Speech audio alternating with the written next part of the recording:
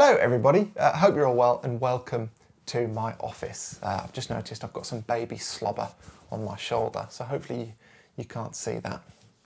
I've learnt in the first couple of months of parenthood that there is literally no point having clean clothes ever, because they don't stay clean for, well, more than 10 minutes if you're lucky. Anyway, as you can see, we're in my office today at home, and that's because I'm talking about test prints and megapixels and scientific things like that. Before I do though, I want to quickly mention this, volume 3 of the book, which is now available for pre-order, finally. So I'll mention this a bit more at the end of the video, but yeah, if you're interested, it's available on my website for pre-order. Right, so as many of you know, about a month ago, I bought this, a Sony A7R IV, and it's a camera that I was a bit unsure about when I first bought it because it's got 61 megapixels, and I couldn't really work out if that was going to be a help to me or a hindrance. And it's quite an expensive camera, so I did take a bit of a punt.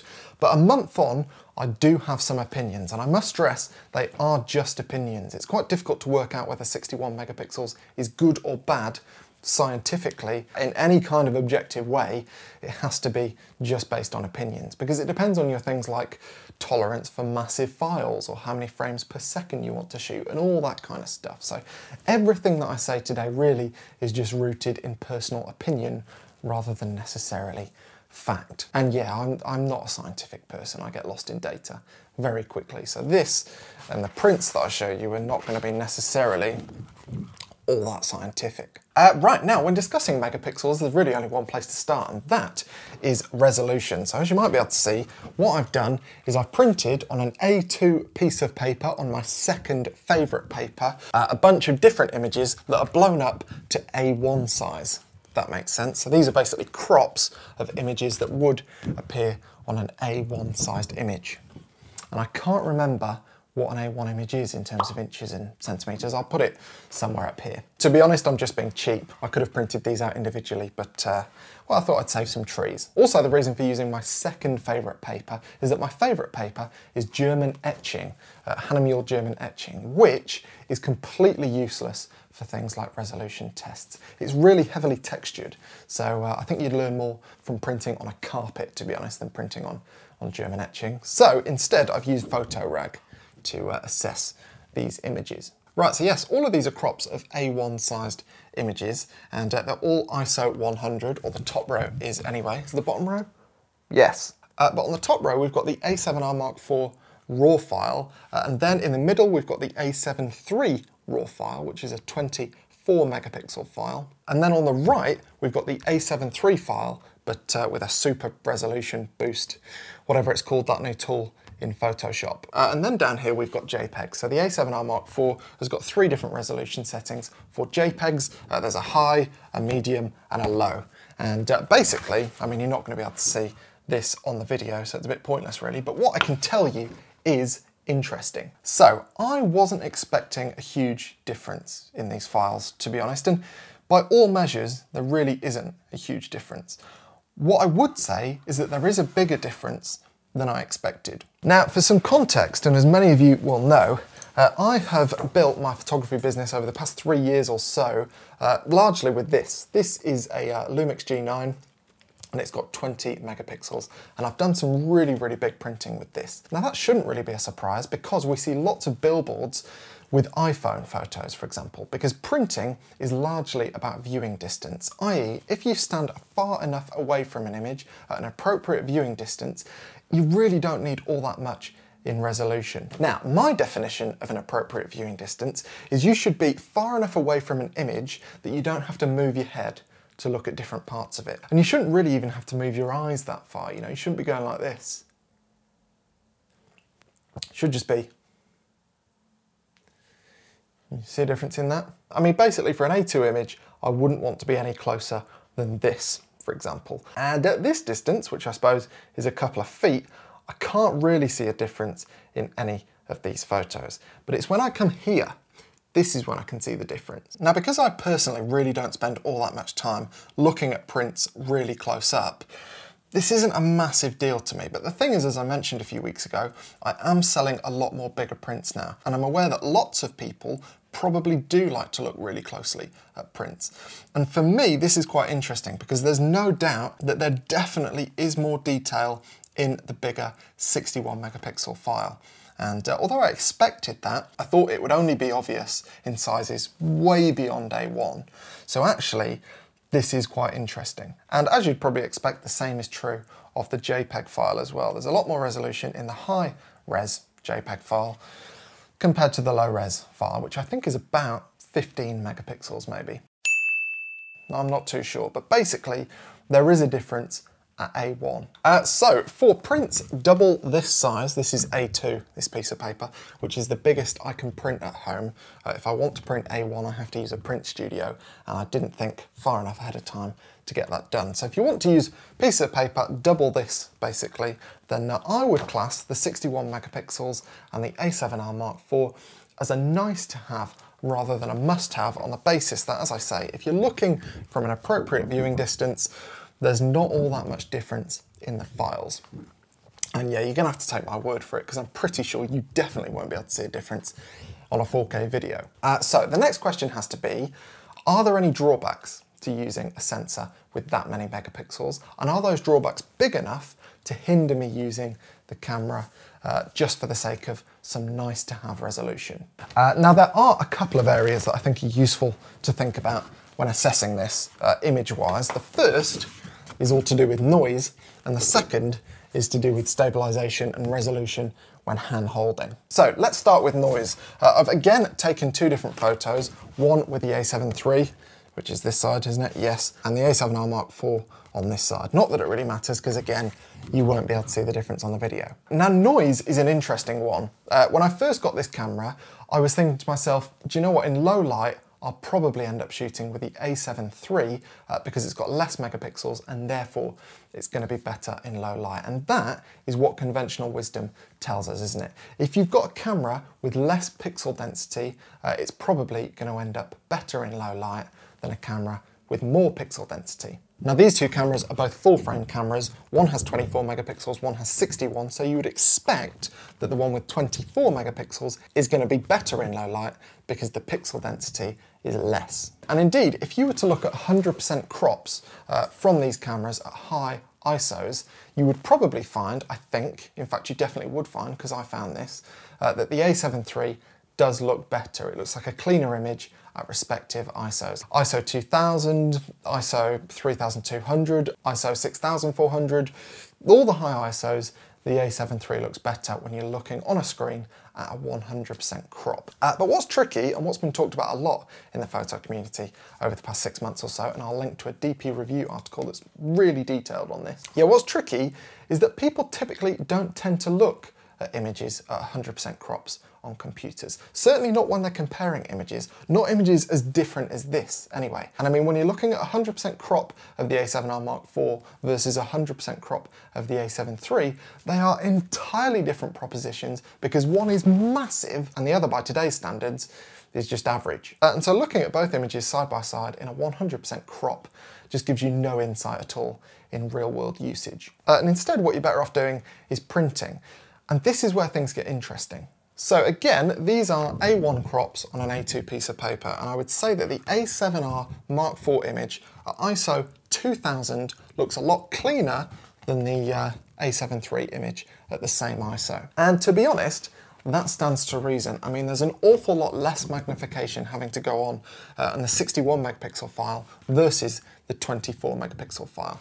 So it makes sense that the bigger resolution file looks better. However, having done research into this, what's surprising is that even when you have really, really small prints, there's not necessarily a difference in noise. Because again, the magnification level with the really big file has to be an awful lot less than with the smaller file, which means that there's more detail in that file. You can even do more noise reduction. And so yeah, there's been loads written about this online. I can't do anywhere near as good a job as anyone else has done. You can read for yourself what other people have found, but basically conventional wisdom tells you that lower pixel densities are better, but actually in real world scenarios, hold your horses. Right, final thing image quality wise is how slow can I go when I'm hand holding to get the maximum resolution possible from these files. As many of you will know, I love hand holding, I hate tripods, and therefore I want to know what shutter speeds I can reliably use to get sharp shots, even at really high resolutions. And well, I've taken two images, again on two cameras, both at a 30th of a second. And I did this a few times to make sure that I didn't just get duds. And what I would say is that at a 30th of a second, I'm not sure that I can reliably capture all the detail that 61 megapixels has to offer. And now that is both camera specific and James specific, not necessarily resolution specific. In other words, I've been skeptical about how good the Sony stabilization is, and it's been better than I thought it would be.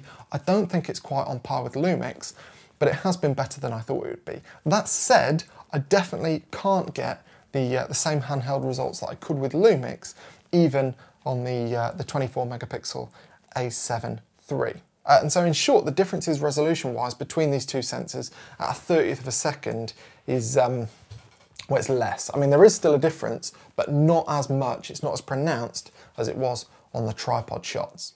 So yeah, what I found out is that I'm probably going to have to shoot faster than a 30th of a second on the A7R Mark IV to get reliably sharp results. At 50mm, anyway. All these images were taken at 50mm. That's okay, I can do that. I can just use a tripod sometimes.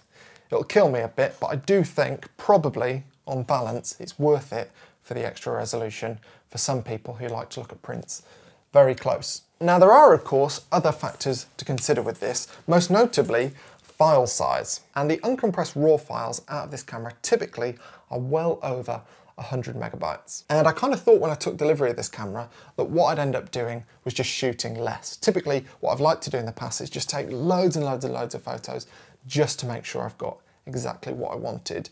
And I thought I was going to have to be a bit more careful with this camera and maybe not do that so much. But what I've actually found in practice is that I can still shoot in exactly the same way that I have, and I'll still import everything as I always have. However, what I will need to get better at doing is deleting images that I'm not going to use once they've been imported. Now, some people, when they're working in Lightroom, will go through picks and selects when they're importing rather than importing everything. I don't really like to do that on the basis that I think you can get fatigued when you're trying to pick images, and you might not necessarily always import the best ones. So I like to import everything and then revisit images later to work out what I need and what I don't need. And that's something I'm going to have to do an awful lot with this, because I don't want to store hundreds of files that are this big every time I've been out with my camera. And it's probably something I should have done a long time ago, actually, even with smaller resolutions. I mean, I've got literally scenes that, I don't know, I've captured 150 times, and I've kept all the versions of those files, which is unnecessary because I need one. So yeah, in future, I will be deleting more files as a consequence of these files being massive. Is it getting a bit bright? What else is there? Computing power. I haven't found any problems with my iMac 2019. Can't be more specific than that. So that's been quite a relief. I mean, I had heard that lots of people struggle and had to upgrade their computers. I've not found that. I'm going to be upgrading this soon anyway, so that hasn't been a problem. Oh yeah, we've actually not talked about what I think is the biggest advantage, for me at least, of this camera, which is cropping. So, as you'll know, if you watched the video a few weeks ago, my new lens setup for this system comprises of a 16-35 f2.8 and a 70-200 f4 and the 50mm f2.5. In focus? Yeah.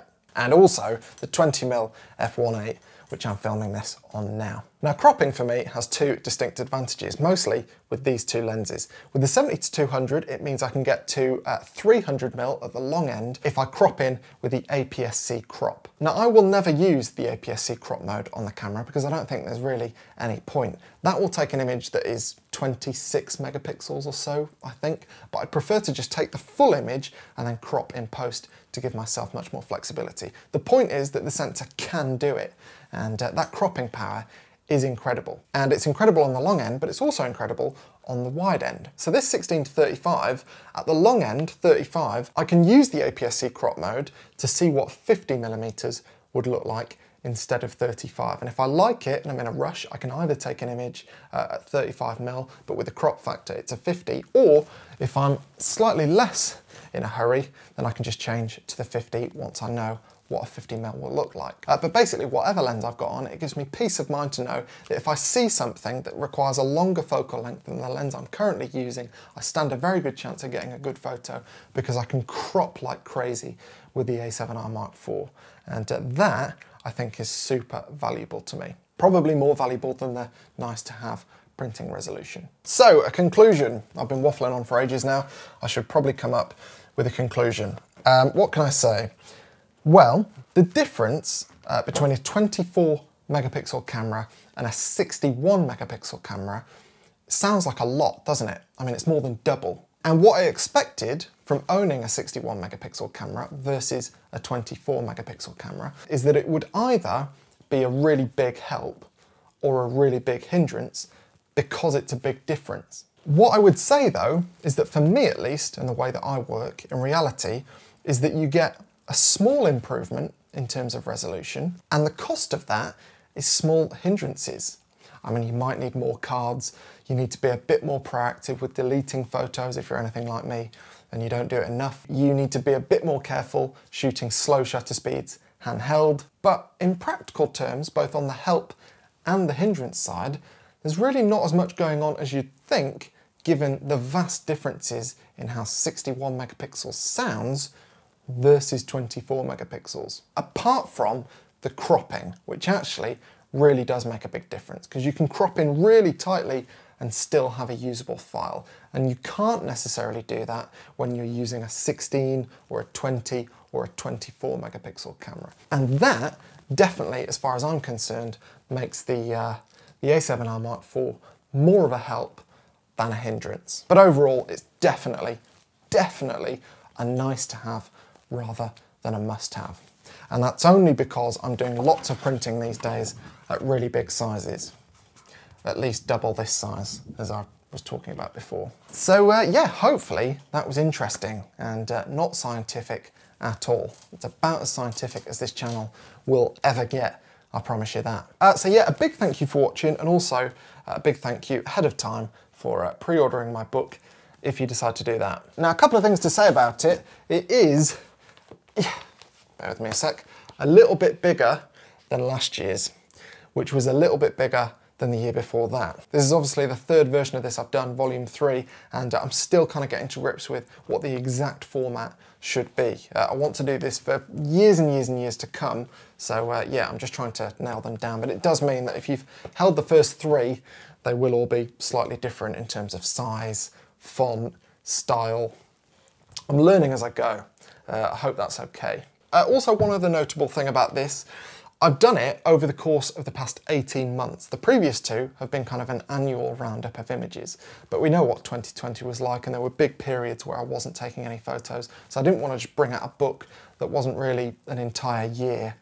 I mean, it was more like 5 or 6 months by the time the year was done. So what I've done is I've taken 2020 and the first half of 2021, and that's what this book is. So yeah, I think that works quite well. And in future, I'll go from the middle of the year to the middle of the next year, and then they'll always come out for sale around this time of year. So I'll start shipping this in the second half of November, so they should be with you in plenty of time, regardless of where you are, for Christmas, if that's of interest. And I'll sign them all. There's a limited number of them. Very excited, very proud of it. And yeah, assuming that some of you buy it, a huge thank you for your support. I really appreciate it. But yeah, anyway, I've kept you for long enough. Thank you so much for watching. Hopefully that was useful. I'll see you next week.